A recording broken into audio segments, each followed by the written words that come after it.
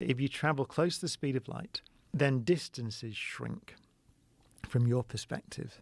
So, and the one number I always have in my mind is at the Large Hadron Collider at CERN, the protons go around the ring, which is 27 kilometers in circumference, and they go around at 99.999999% the speed of light. At that speed, distances shrink by a factor of 7,000. And so that ring is something like 4 meters in diameter to the protons. Whoa. So according to laws of physics, if you can build a spacecraft that goes very close to the speed of light, you could traverse across that distance in principle in a minute, according to physics.